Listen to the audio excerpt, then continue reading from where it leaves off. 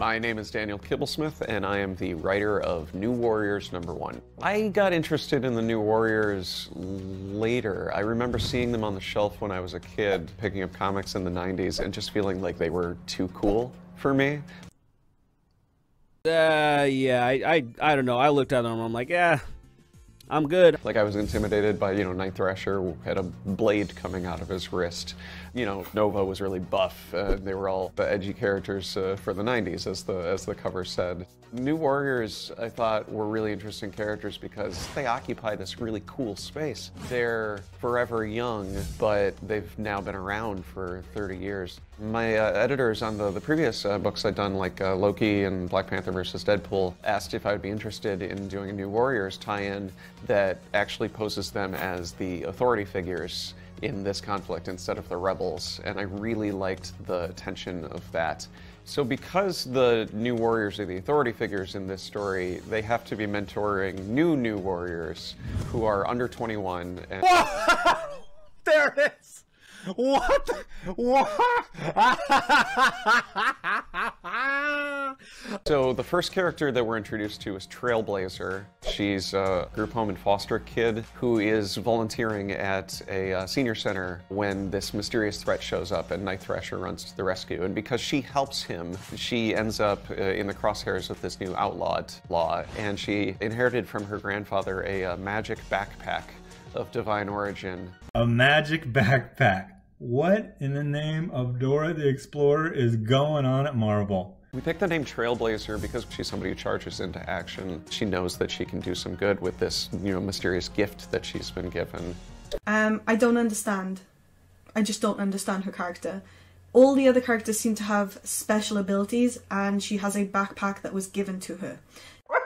Bruh, they are trolling. They are trolling. You don't give the morbidly obese person the name Trailblazer? Bruh, she not going anywhere, first off. Screen time is... Green time? What is... Who would it... Does it... What? A internet kid taken to its sort of logical conclusion. As a youth, he was exposed to his grandfather's experimental internet gas. Internet gas is completely laughable. It sounds so stupid. And that has patched him permanently into the World Wide Web. The word screen time is only ever used in a sort of restrictive sense, and because we're doing a story about teenage rebels, a lot of the names are about teens fighting against labels that are put on them. So with screen time, we liked the idea that he has infinite screen time. Snowflake and Safe Space are... No! No! No! the twins, and their names are... Spider-Man, Captain America, Snowflake and Safe Space. Marvel, come here. Come here. What are you doing? What are you doing? What are you doing, Marvel? Huh? See, this is what I thought was a joke, okay? I thought this was a joke. Name two characters, Snowflake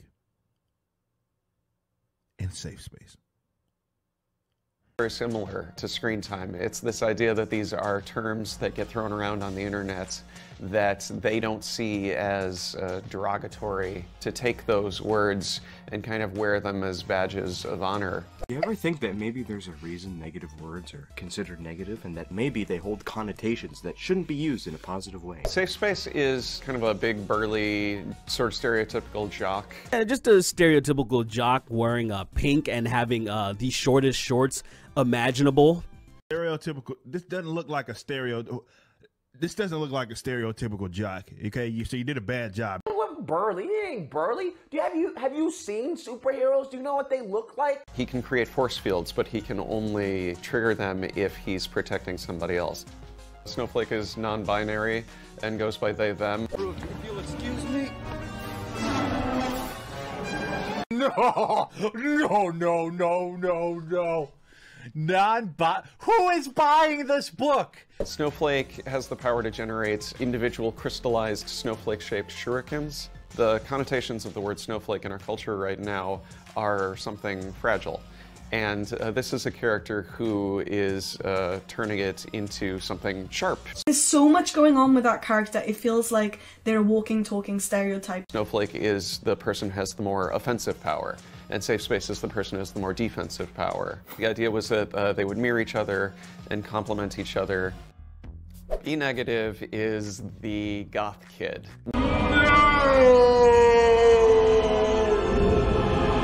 When he was a baby, he got a rogue life-saving blood transfusion, we assume from Michael Morbius, and now he has a very similar look and very similar vampire powers. B negative is a stupid vampire, and I don't care about B negative at all. What a super uninspiring character, and I feel bad that Michael Morbius was thrown into this at all. Like that's just a shame. B negative also is obviously a pun.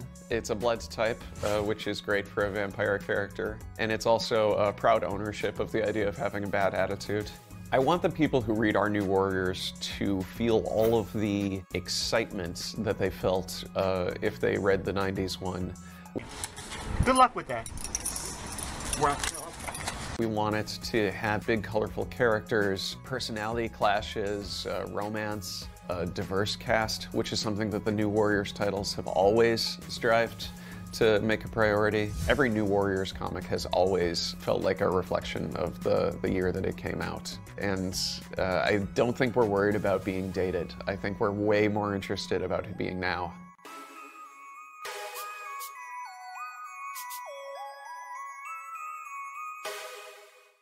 Well, I'll tell you, this isn't my cup of tea.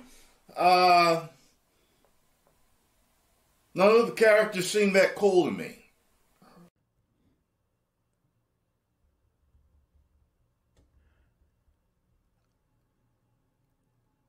I don't even know what else to say. I don't. I don't know what else to say. Oh, they look so dumb. Like, they look so stupid.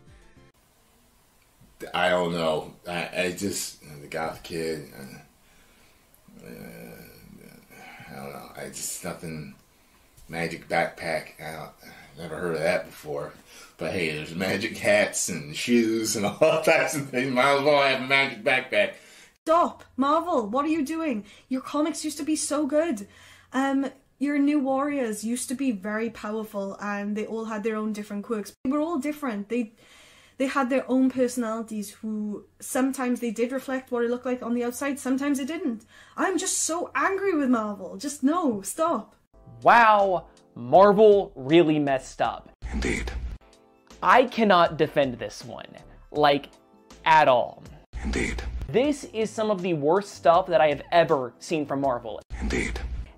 And listen, I understand that I am a straight, cis white man. Indeed. I'm probably not the best person to be explaining this. Yep. But wow, this does not seem like representation done right. I could see this irritating people. But I have no interest in this.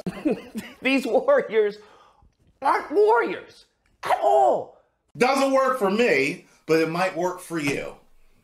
You guys can hash it out in the comments section. Man, yo, if this is the future of superheroes, bruh, call me a villain.